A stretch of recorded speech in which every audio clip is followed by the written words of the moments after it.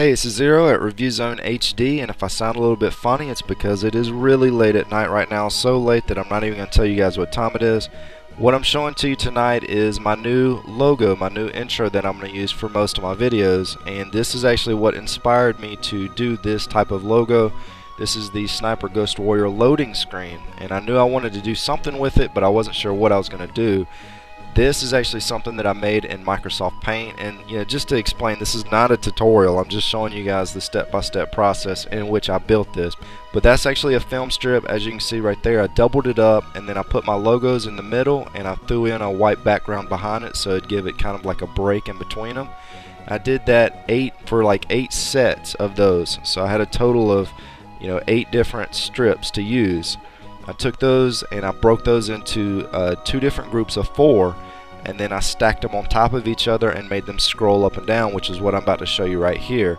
And this basically was my basis for what I was going to do. I wasn't exactly sure what I was going to do with it yet, but I knew I was going to do something that I thought was going to turn out pretty cool, and I think it did turn out pretty cool.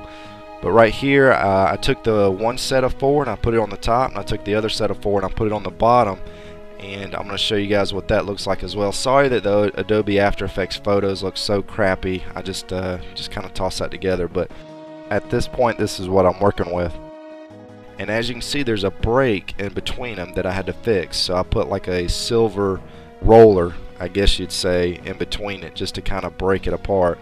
And then I took that Sniper Ghost Warrior loading screen, I put it behind there, and I cut out the circle where the dude's head was. And then I needed about 20 seconds of video to put in that circle, so I just went back and grabbed some random footage from a few of my more favorite things that I've recorded.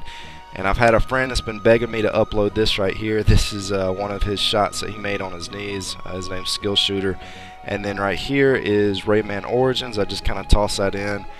And then this is where I'm at this point. As you can see, I got the video behind in that circle, and I also flipped that around and put it on the floor to give it kind of like a mirrored effect. And this is what it looks like now. And as you can see, it's starting to actually look like something. And that's pretty much what I was left with, and then I just threw in some text and a couple other little things, and that was pretty much a wrap. And I like how it turned out. Hope you guys like the new intro, and I'm definitely going to bed. I think that I'll have some time to get some videos up tomorrow, so hopefully I'll see you guys then.